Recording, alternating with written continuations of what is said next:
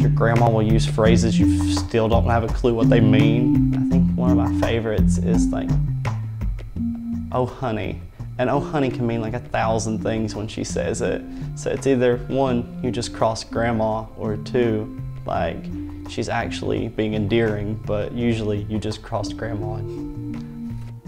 The biggest one is the way people refer to the police.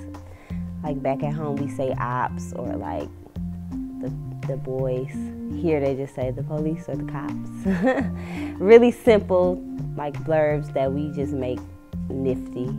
Like when I first came to the United States, I wouldn't be able to tell like how can something smell funny, you know, what does it mean? And it just means it smells odd. Language variation is part of people's cultural identity. It's part of their heritage. So when you look at someone's dialect, you're looking at someone's home language, someone's cultural heritage. And to speak badly of it is to really criticize someone's home. So here's a question. Why do you not get nasalization here, but you do get nasalization? People from Appalachia wrongly get labeled with all kinds of negative traits because they have language variation, dialects, that are different from either what people expect or different from other regions of the U.S. People feel like my accent like means that I'm dumb, so they'll hear me speak and they'll automatically like just assume that I'm not very bright.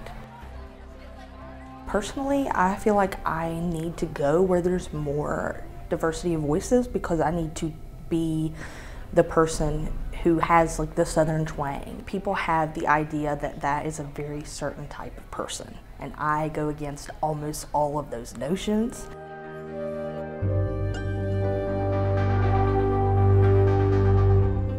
Here at West Virginia University, we're very fortunate to have students from all 55 counties in West Virginia. We have students from all 50 states, the District of Columbia, Puerto Rico, and we have students who come from 107 different countries. And when you hear all of these different accents and languages and expressions of culture, what you really hear is like a symphony. And when everyone is speaking together, that symphony is quite beautiful. The first impression was that English what we learned in our home country? You agree? I also love broccoli, right? Cool. Mew. I can't stand broccoli. I get to interact with students from all over the world, and they bring so many interesting perspectives to the classroom. That sounds great. What do you agree? I don't think accent important to talk with each other, because I think everybody try to understand each other, and we have the body language. When I shooting and I feel I am the one of the team.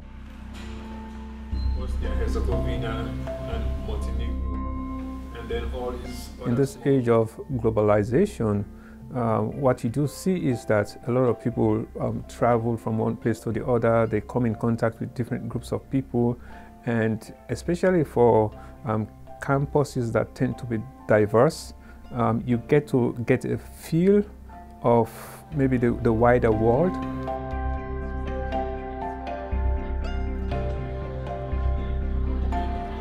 All these people speak their versions of English, but we're still communicating.